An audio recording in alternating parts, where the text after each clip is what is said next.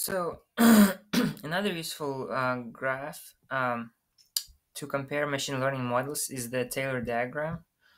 And here in this paper, the authors published 4 different Taylor diagrams for 4 different input variables. So here, for example, in this one, cement content is predicting a concrete strength of the concrete. And they have here you can see 4 different models that they're comparing. So in the Taylor diagram, you have the standard deviation measure on this axis, and then you just have the radial lines connecting them. And then you just plot your points, depending on where the standard deviation is.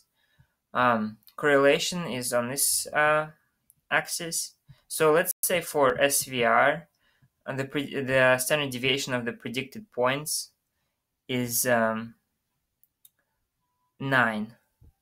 So then you go 9, and then you can see that SVR lies on this point. And then let's say the correlation of SVR points is 0.75.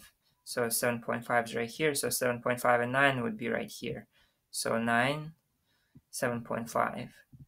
And so then you have all these models compared to the measured. Measured clearly has the correlation coefficient of 1. So it lies on this line of 1.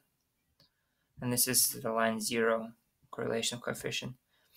And this correlation is goes by this formula.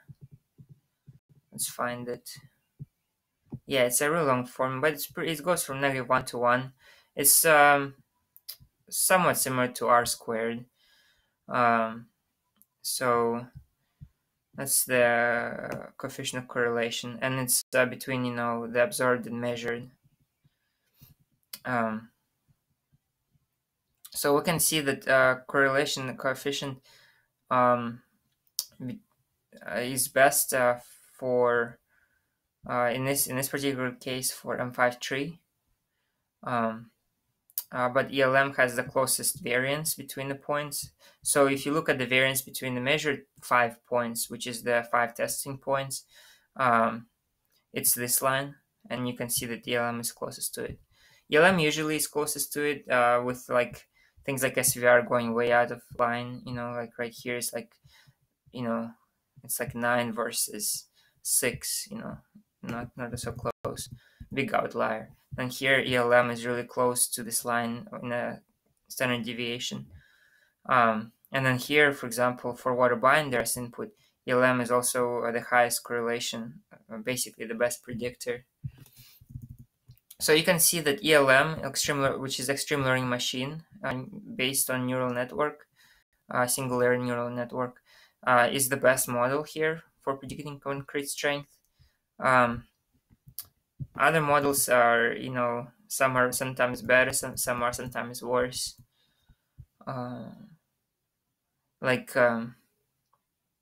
Here they're similar, but sometimes they have a big outlier. Here LM is like 0.99, and then this one SVR is somewhere closer to 0.9.